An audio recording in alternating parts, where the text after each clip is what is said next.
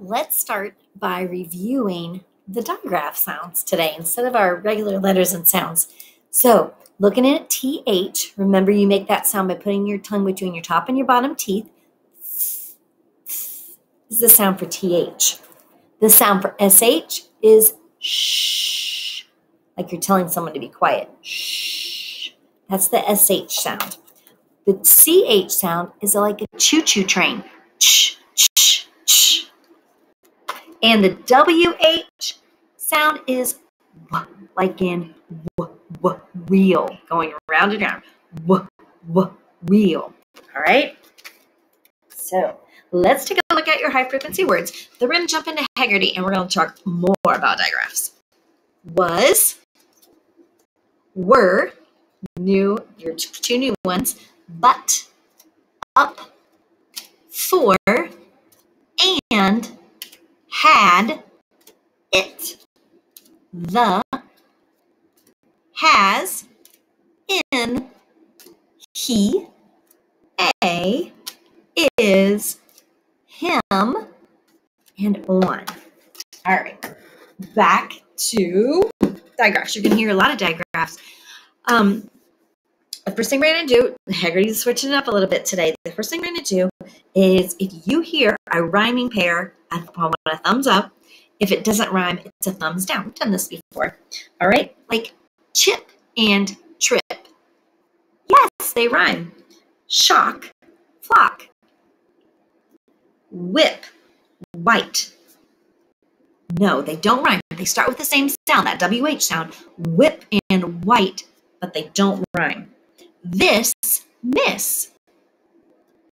Chop, clock. No, they don't rhyme. When, then. That, flat. Chest, best. Shell, shoe. They don't rhyme. They do start with that same sh, SH digraph, but they don't rhyme. Chick, stick. They do rhyme. All right. Now, we're going to start with what sound do you hear at the beginning of a word. We've done this before. You touch the top of your head, the beginning, okay? So the word is chest. It's going to be a digraph sound. It's going to be ch for that CH sound. Ch. Shed. Sh. This. V. Shell. Sh. Thin. When. W. Thunder. Chin. Ch. That. And whip. W. All right. Now, this is very similar to what you've been doing. I'm going to chop up the word into its three sounds, but there will be a digraph at the beginning. So are you ready? Chick. What did you hear? Chick, right? Chick. The, an, van. Shut. Shut. Shack. Shack. Chip. Chip. Elf.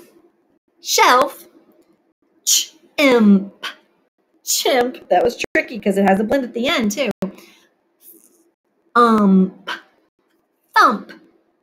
Whiz. Whiz. Chunk. Chunk. All right, some of those had more than three sounds. They were a little bit tricky. All right, you've done this before too. You are punching out the last sound you hear. But the last sound you hear will be a digraph. Like in the word fish. It'll do fish. All right? With. Cloth. Cloth. Gush. Gush. Inch. Inch. Witch. Witch. Fresh. Fresh. Touch. Touch. Fifth. Fifth. Crash. Crash. There we go. All right, now get your choppers out because it's your turn. All right, there will be digraphs, so get ready. The word I want you to tell me, all the sounds you hear, it's the word thick. Ick. Tell me all the sounds in chef. Sh, F. Thumb. Shock. Sh, ak. Chop. Ch, up. Yeah, chopped up the word chop. Shut. Sh, ut. Wham. W, am. Chill. Ch, ill. Them. V, em. Wheat. W, eat. There you go. And now we are substituting. And we'll be substituting phonemes. We're going to start with the word ship. We're going to change the sh to a ch. Chip. Then change the th to a sh. Shin. Chum. Change the ch to a thumb. Shop. Change the sh to a ch. Chop. Chick. Change the ch to a thick. So it's very similar to what you've been doing. We're just talking about digraph sounds now. All right, we are doing the same thing, starting with the ending part of the word, ed, and we're adding a digraph to the beginning. Sh, shed, sh, ed, shed. If, add w, with. At, add that. In, add ch, chin. Ick, add thick. Now we're taking the digraph away from the beginning. So we've got the word chat. We're taking away the ch. We still have at. Which, take away the w. You still have itch. Shelf, take away the sh. You still have elf. Thin, take away the th. You still have n. And than, take away the th. You still have an.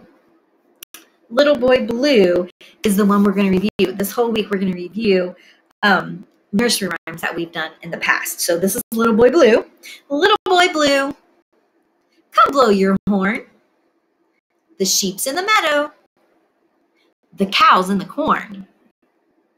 Where's the little boy who looks after the sheep?